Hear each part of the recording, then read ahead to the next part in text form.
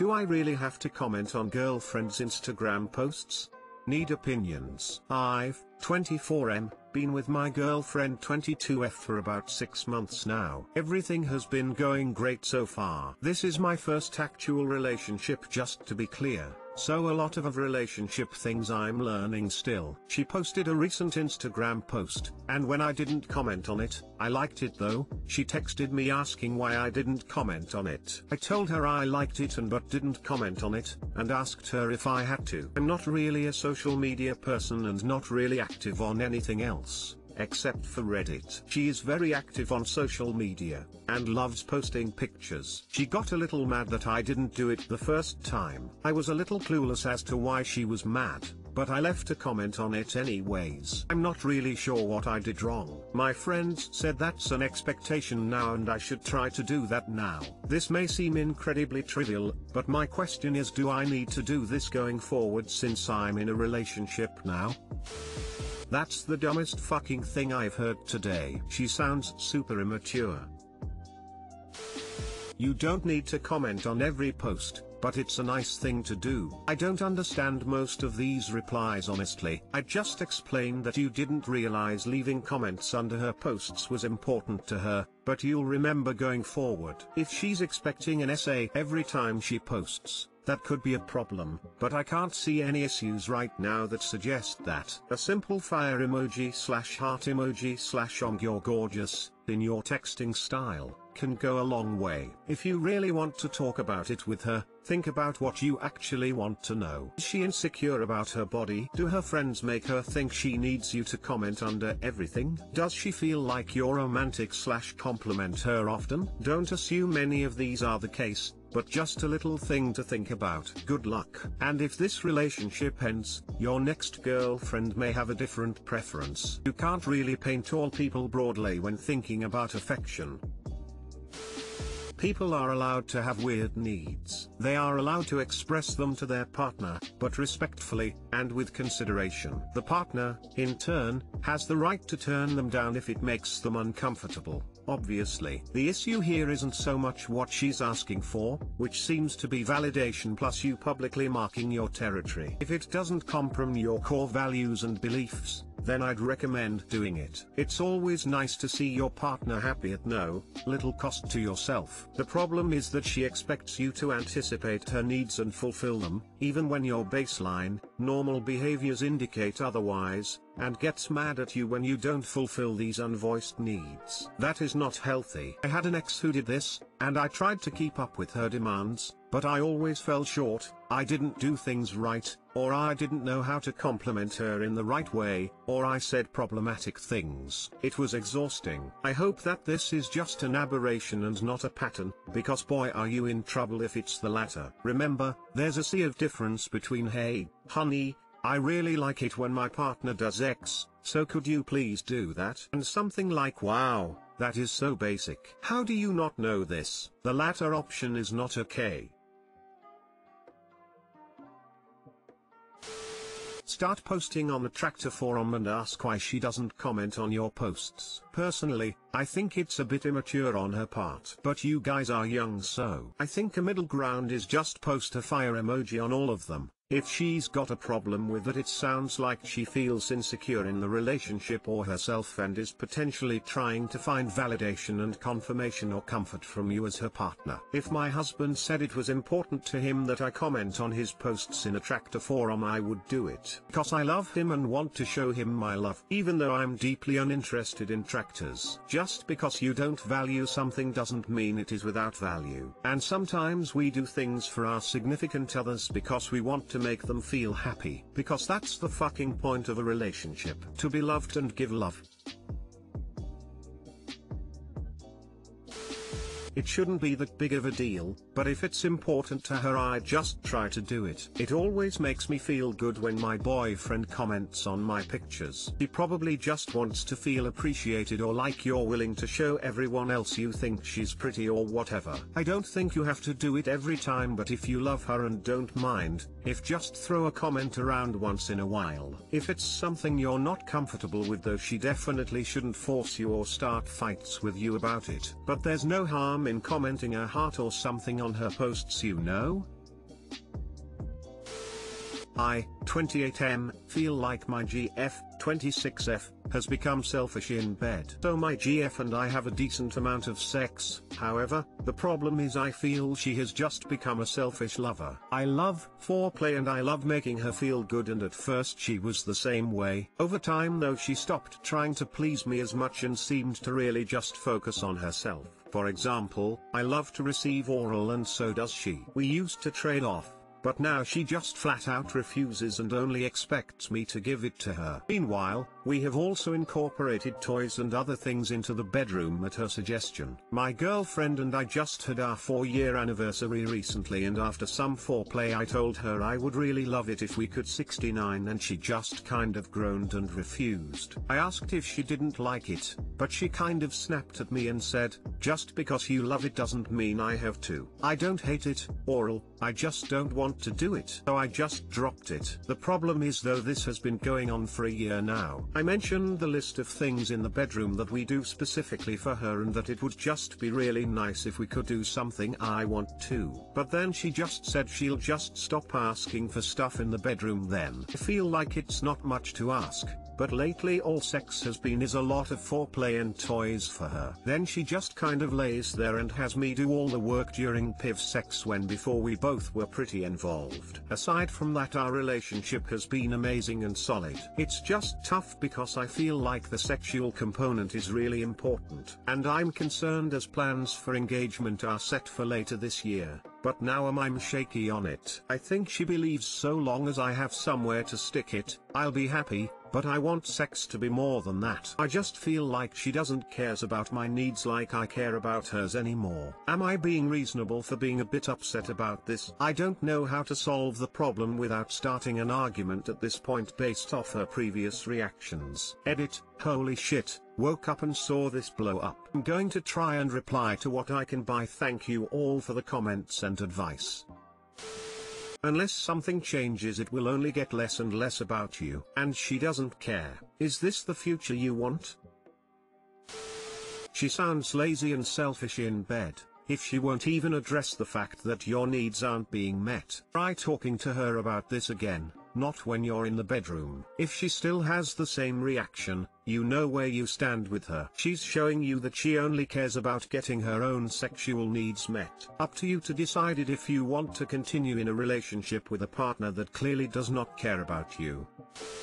Man, you have better think long and hard about getting married. Things are this bad now. Yeah, I totally get it. I just really want to try and see if we can talk things through though. Aside from this, I love everything about us. And from seeing my own parents and friends' parents go through divorce and families torn apart, the thought of marriage has always scared me. But my GF fixed that part of me and made me think, wow, I could totally picture us being married. So I really want to make sure that we've done everything we can to make this work before thinking about calling it quits. But I'm not going to kid myself either if it's just something we can't work on together. I don't want us to have the same ending as my parents.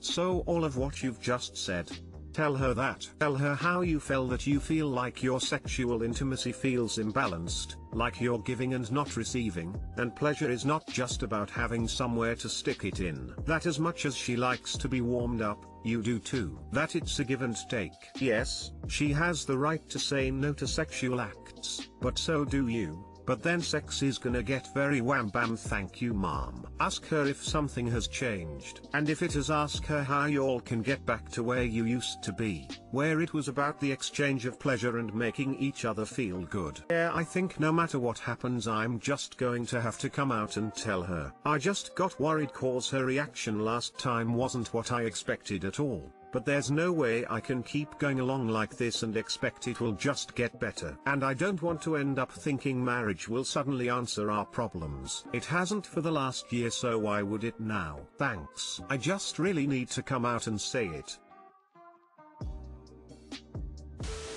There's some great advice here, but I just wanted to say that her response that she'll just stop asking for things in the bedroom really stuck out to me. It definitely seems like misplaced overwhelming emotions. Or it could also be manipulation, intentional or otherwise. Her actions and reactions don't indicate a partner who is willing to listen or care about how you feel. Agree? That fine. Will never ask for X or do X again as a response to a reasonable sexual interest conversation is downright childish. Or even cruel, if they are just using it to end a conversation about a partner's concern or vulnerability.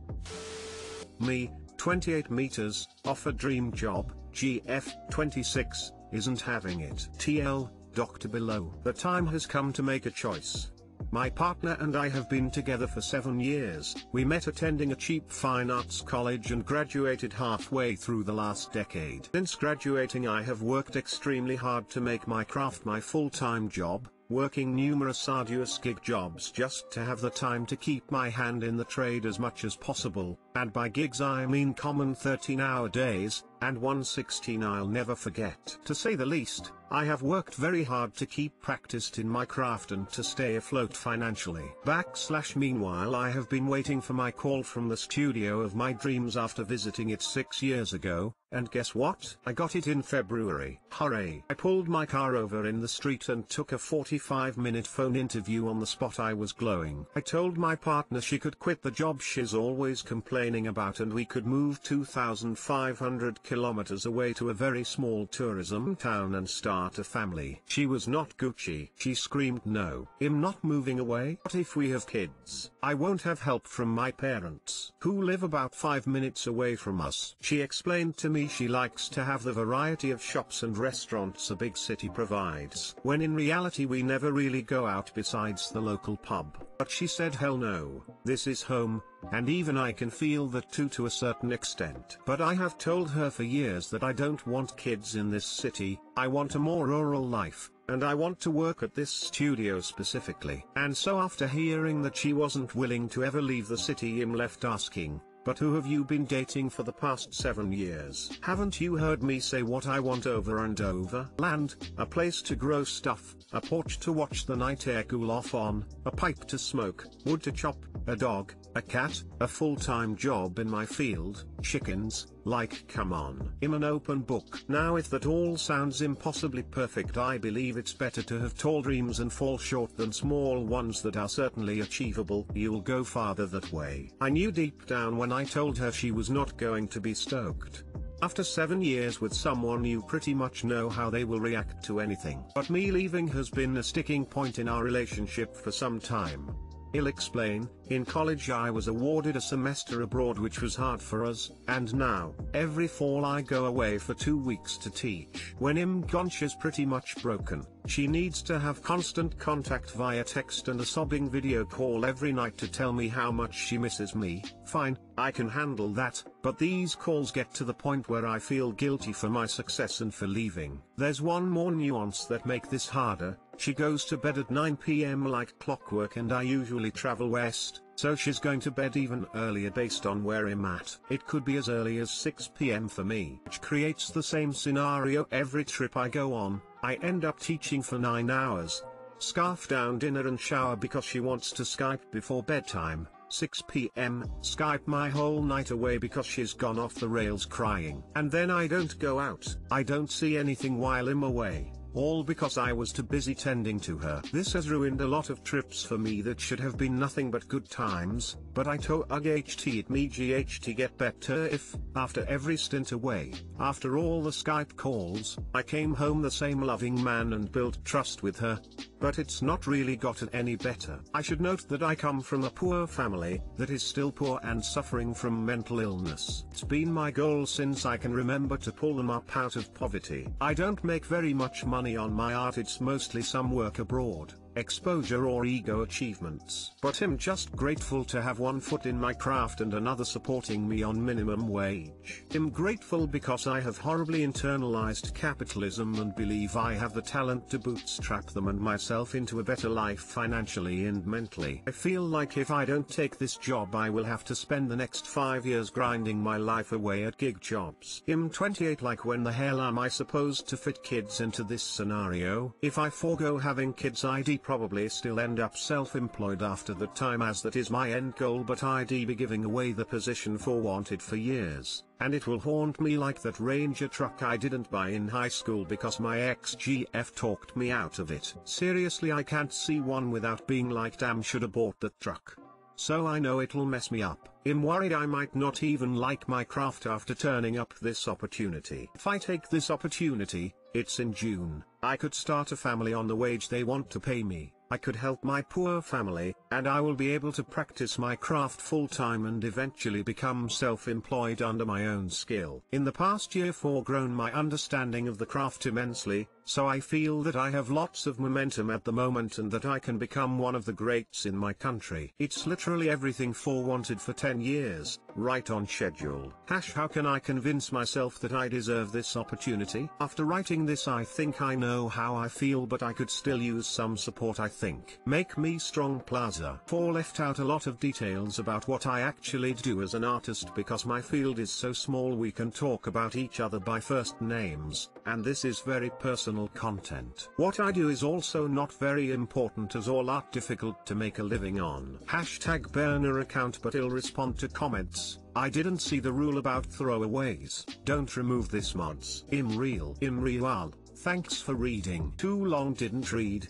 /be me, an artist grinding for 6 years post-college, BFA, /dating same girl for 7 years, /partner has made me feel bad for getting travel awards and other scholarship trips, /move in together, /get dream job offer, /tell partner she can be stay-at-home mum or work, whatever she wants, but we have to move to a small mountain tourism town for the job, /she declines and says she won't leave her 7 to 4 retail job or hometown for my opportunity, /is now wanting kids from me even though I can't afford it on my current struggle wage, /thinks maternity leave is the tits because her co-workers are all on it, /I want to take this opportunity but him to be to break up, Make Me Strong Plaza, how can I convince myself I deserve this opportunity? Extra source: when I first visited the studio in question I turned down a job offer to pursue my new relationship with my partner. Update: I have accepted the job. I think 7 years has been long enough and this is the perfect time to exit, even though this will be hard emotionally. My plan is to tell her I'm going, and if she wants to come willingly then great, but if she's going to kick and scream the whole time I'm leaving her here. I'm still reading through all of the comments and replying to a lot of them. Your perspectives are helping me see my worth and to be strong for myself. Thank you everyone. Update: the plan 2.0. You're all right. I don't think I can take her with me or I'll never hear the end of how she moved for me and nothing else, and therefore I am responsible for her happiness. It might sound like found resolution from this problem, but all of your support is really helping to reinforce my strength. Thanks everyone.